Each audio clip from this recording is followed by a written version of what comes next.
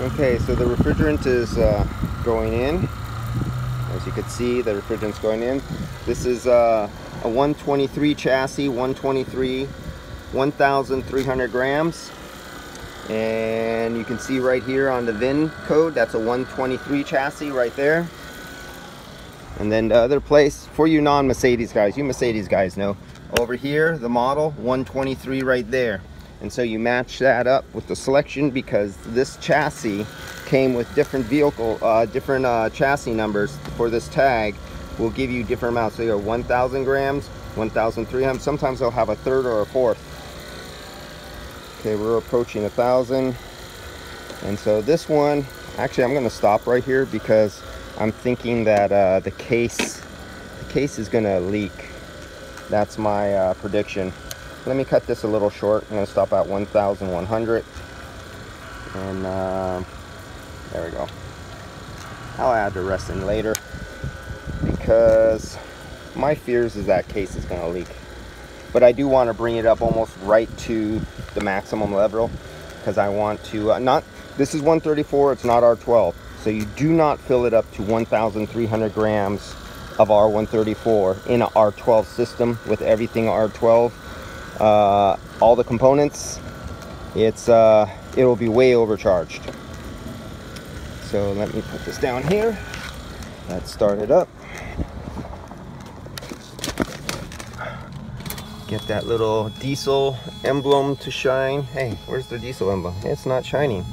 Okay, the light must be out, so I'll just wait a few seconds for the diesel glow plugs to heat up. And I think that's about enough time. It should start. Yep, listen to that thing.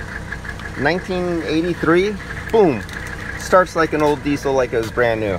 That's only 135,000 miles. This could go another 400,000 miles, no problem. Let's make sure the AC is on. Turn on high, there, minimum. Make sure the vents are open, open, open, open, two closed.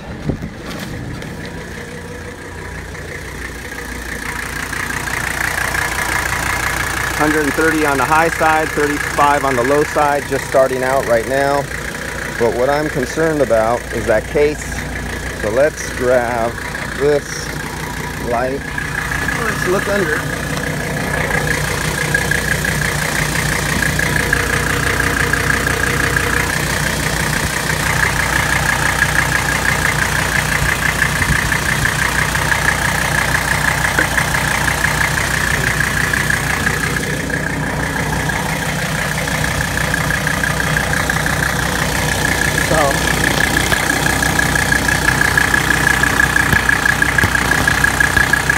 My black light, I'm looking around at the case. You know what I don't see? This has been changed before. It already leaked. Okay, so this did leak before.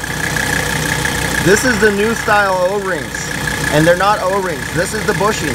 This is the new machine case. This is not the old kind of casting of the case that was press fit.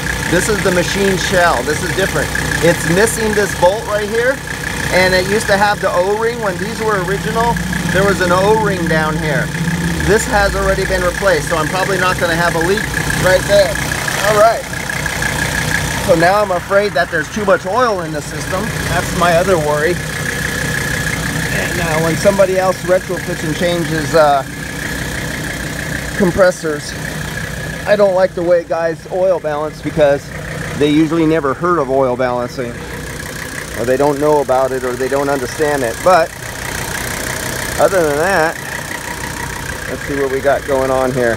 And we're at idle, and it's a diesel. So down to 26, nice and cold. It's 45 degrees right here.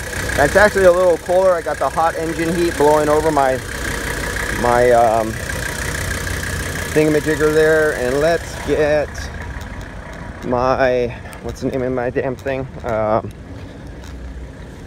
Let's get my iPad and take a look at some readings.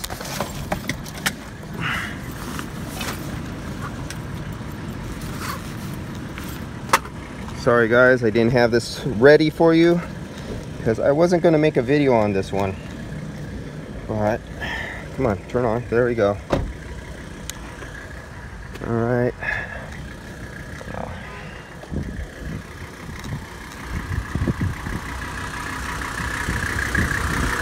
I'm not even going to get my temperature gauge yet.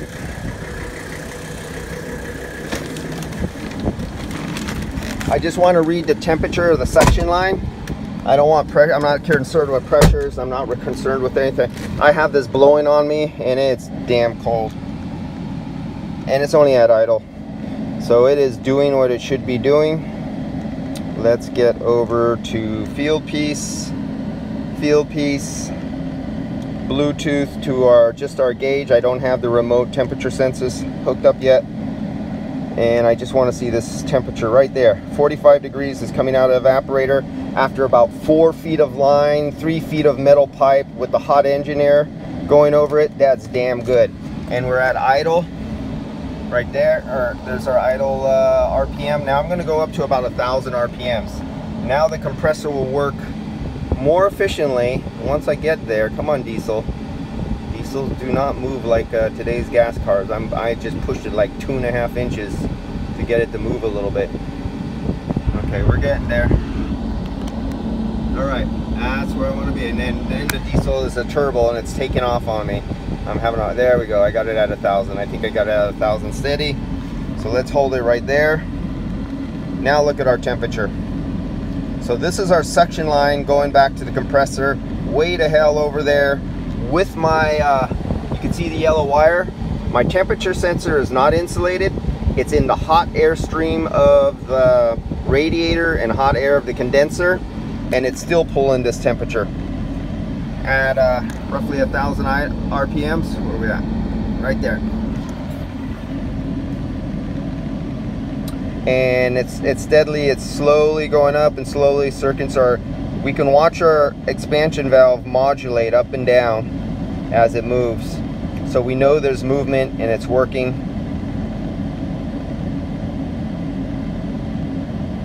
So I'm wondering if it seems like from here in the passenger seat, it's like the electric fan is not kicking on. And the fluid-driven thermal fan clutch is not engaging yet. Let's go out there and take a look or a listen. Let me see if I can hear something. Okay. Oh, yeah, the fan is on. Fan's on. Well, the fan has to be off. For me to check the fluid fan clutch, I have to wait here 15-20 minutes. I have to disconnect the fan clutch, the electric fan. I have to have the engine and coolant up the temperature, and the temperature, the center mass of the aluminum where the fluid and the little thermal expansion bimetallic temperature wire that's located inside a thermal fluid fan clutch. You guys gotta study how a fluid fan clutch works. When I was a kid, my dad used to make me cut them apart and open them up. Every part on a car, my dad used to make me cut apart and take apart. He would not let me work on anything. Same with diesel. My dad did diesel too, so we would take apart and rebuild the diesel fuel pumps. And before I had to study the diesel fuel pumps in the book by the factory first, and then he would bring one up from the bench for me to take apart and rebuild. And that's how I was taught as a child before high school. Okay, so we're looking good. And let's see what the temperature is, because it says 103 degrees, but that's right up here. So some of this hot air is rolling around forward. So let me get this guy right here. And I can feel heat out. I actually feel heat out here. Yeah, right here. Holy shit, yeah, there's a lot of hot air blowing back and rolling around. So 79, 80 degrees. So it's roughly 80 degrees pulling over the front of this. We're at 216 on the high side. That thermal fan is my only concern. And take a look in there. We're going real good. The dye is working, it's doing its job. And I'm not going to fill it up anymore. I'm going to leave that one right there. I don't want to go any more than that one, because I went at 1,100 and something, almost 1,002. And we're down to 42 degrees at our suction line, returning back to the compressor. I don't care about the temperature. We're not looking at temperatures, and I'm not looking really at pressures. I want that temperature is what I'm looking at. And oh my God, that feels good. We're out in the sun load. The sun is coming through the dash, heating up the dash, heating up the seats. So we have a good load on this vehicle. It's 80 degrees outside, and 135. Somebody did replace the compressor, because I told you those compressors leak at the shell, and apparently it did, and somebody in the past already changed it. I think this is the one he told me. This just came from Hong Kong. This was another one that was just imported from Hong Kong, from the owner over in Hong Kong here to his house here. Some of those guys, they have multiple houses around the world, and they just ship their cars around like it's nothing more than shipping around a piece of mail. All right, so I think we're a done deal here.